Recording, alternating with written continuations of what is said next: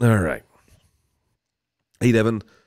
I've been binge watching crime documentaries, and now I'm convinced every minor inconvenience in my life is part of a secret conspiracy. My neighbor's dog barks at weird hours. Definitely a spy. The barista spells my name wrong. Clearly, they're in on it. How do I stop turning my life into a detective novel? Well, your life is a detective novel because it is. This is true. This is 100% true. Everybody's watching you. The government's got taps on your phone. They are coming for you. I'm convinced of this. I think this is real. I think people are watching you. People want to know what you're going. What they know all your bank account information. They know everything there is. I think they are literally coming after you. So you probably need to run and hide. I didn't help you, did I? Well, the only way to do that, if this stuff is actually concerns you, stop listening to it. Stop watching it. I mean, you're going to always notice the things that are going on around you, but not everything. Well, I'll say it this way: not everything in life is about you. Let's don't turn yourself into the biggest narcissist out there, especially if it's telling you to make wrong turns.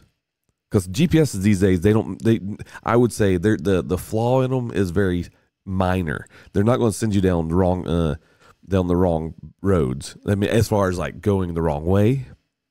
So what you say was the wrong direction, then you probably knew where you're going. So that I find weird. The fact that you were using GPS even though you knew where you were going. So yes, I would call that 100% weird. So risk come clean and risk the eternal embarrassment, because this will give both you and your mom something cool to honestly have a good inside joke about, especially if it's super, super embarrassing. You should send me the meme and let me see what I think about it. I'll show my wife. Probably won't show my kids, but I'll show my wife. Yeah. Honestly, don't worry about it. She's your mom. She loves you. And honestly, she's probably said and done things that would embarrass you more so tenfold. So don't worry. It's okay.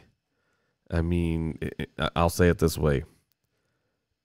She's done things with your father that were probably enough to embarrass you more than anything else. That's kind of how you got here too. So guess what? I'm pretty sure she knows more about things than you think you give her credit for. We tend to only want to be perfect in front of the people we like the most. And honestly, it's the imperfections that most people remember the most and that they like the most about people. You know, when you're going on a date and you try to make the date that's most amazing thing ever, and you think that you got to do this one thing and do this other thing. Okay, here's the deal. Go watch the movie. Will Smith is in it. It is called, man, what is that movie? Where he's the date doctor. What is that movie? I can't remember the name of it. Hitch, I think it is. Yes, it is Hitch. Go watch the movie Hitch. That's the advice I'm going to give you.